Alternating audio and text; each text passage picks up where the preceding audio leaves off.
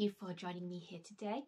And I love an excuse to design something really wild and creative and try things that I've never done before.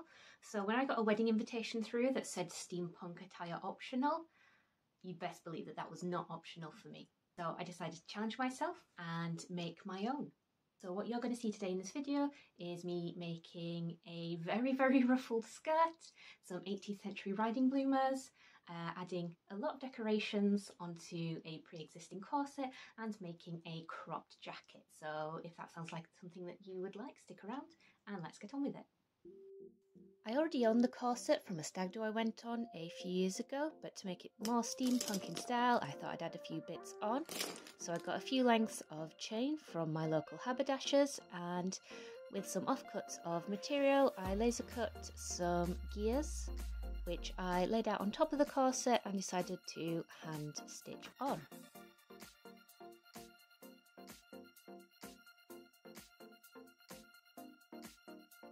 So at this point I have now spent at least a few hours hand stitching all of these in, but to be honest I really am not loving the effect. But then I had the idea of tearing up strips of the fabric that I'm going to use for my skirt and pinning that down on top of where the piping is, and I'm already liking this a lot more. So what I'm thinking is that I keep on with the gears, but instead I'm going to sew these down on top. I might try running it under the sewing machine, but if not I will be hand stitching it. So after many frustrated hours of hand stitching all of these stripes on with some embroidery thread, you can see the effect here. I chose to do it in a chunky thread just because I like the aesthetic, and also the corset wouldn't go under my sewing machine, but I really like the way it turned out and I'm glad I changed my idea from the gears. Now to measure the skirt part, I made sure the corset was on, so that wouldn't be my natural waist measurement. So I measured what my waist would be with the corset on, and then measured how long I wanted the skirt to be, and essentially I just used these measurements to cut out a big rectangle, which I then started pinning to the corset. And of course I got distracted.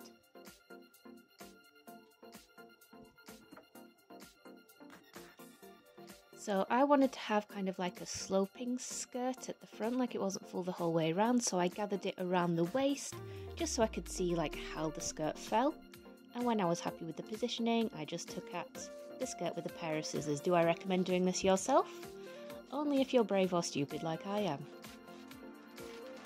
When I got a shape that I was happy with, I took the skirt off, laid it out so it was symmetrical on the floor, and just trimmed it so it was the same on both sides. So I got this kind of shape. At this point I realised I didn't really like the gathers, so I took all of them out, caught up in the skirt, and spent the next 3 years putting pleats in, away from the waist, all the way around, doing one at each side at a time to make sure that it was equal on both sides.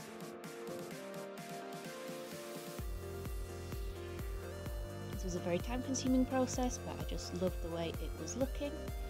And because I love doing all that folding, I decided to add some lace all the way around the edge of the skirt, which also took me a few years, and gravity was definitely working against me here because it was still on my mannequin. I'd like to say it's because I wanted to see how the ruffles would fall, but really I just didn't realise I could take the skirt off the mannequin because I'm kind of dumb. But there we go, this is a process of me adding all the pleats and folds. And once I'd done that, I top stitched all the pleats on the sewing machine, now realising I could take it off the mannequin. And around all of the folds I added some ribbon that matched the ribbon that I used to tie my corset up at the back, and just did a zigzag stitch to stitch it all together, and that was a really quick way of doing it rather than doing all the seams and folding. And this is what it looked like after it was done. I wanted to see how the skirt would fit underneath the bloomers. I found this pattern online. I will put the link down in the description if you'd like to make them yourself. There were instructions with it, but I didn't get them, so I just kind of did my own thing, and they all came together in the end somehow, so it's pretty easy to do. This is what they look like after they've been done, and this is what it looks like with the skirt on top. So I'm really digging how it's looking, and time to move on to the jacket. To make the jacket, I just simply kind of cut around a top that I made a few years ago. Did it on the fold so that when I opened it up it would be the same. I then realised that that is not how you do sleeve. So I rectified my mistake and kept on going. So this is the back panel. I use that as a template to cut out 2 pieces for the front of the jacket, and then I just extended that sleeve hole a little bit just to make it more comfortable to move around. So these are the pieces. Sewed them at the shoulders and the sides so I could get a fit. It fit quite well, but I wanted it to be a lot more cropped, so just kind of eyed it and trimmed it after that. And because I'm not a monster, I used a pattern for the sleeve.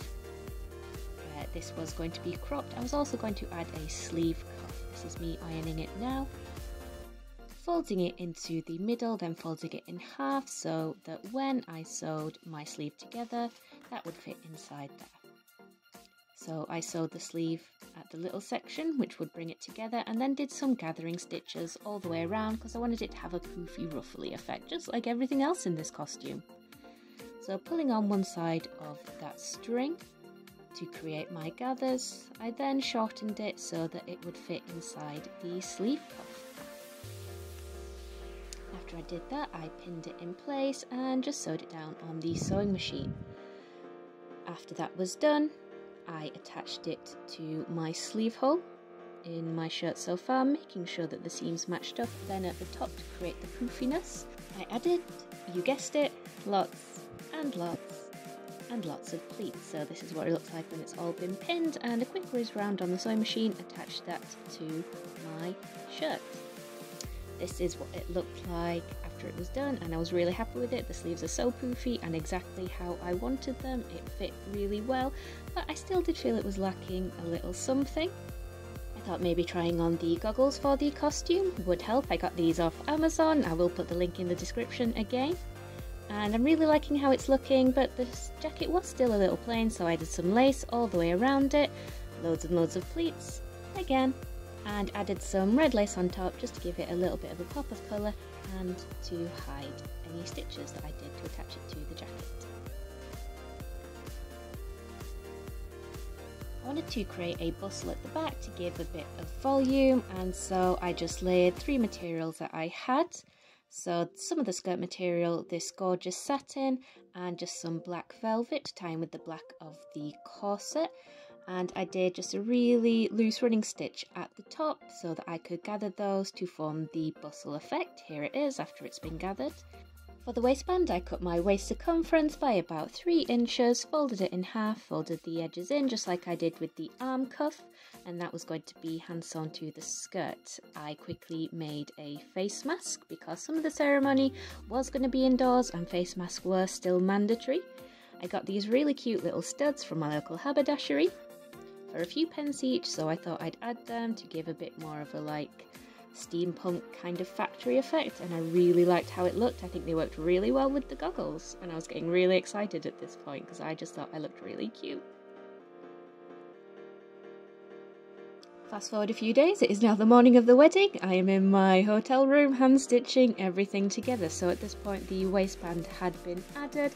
I'd added a few of the gear decorations from the corset to the skirt and was now just hand stitching the closures and the ruffles in place because there was no way I was going to get them under the sewing machine with all those layers thanks to all those ruffles, which is exactly what you want to be doing the morning of the wedding, is panic sewing in a hotel room. Luckily I managed to get it done, which was really good seeing as how my fiance was an usher and it'd be a bit embarrassing if I turned up looking like trash. Here it is, as I was getting ready. Are you even going to the wedding if you don't have a photo shoot in your travel lodge? In my experience, no. So here we are, there's the underthings, here's where it is all together, look at my face, now I've put effort in with my makeup. And here is a little fashion shoot.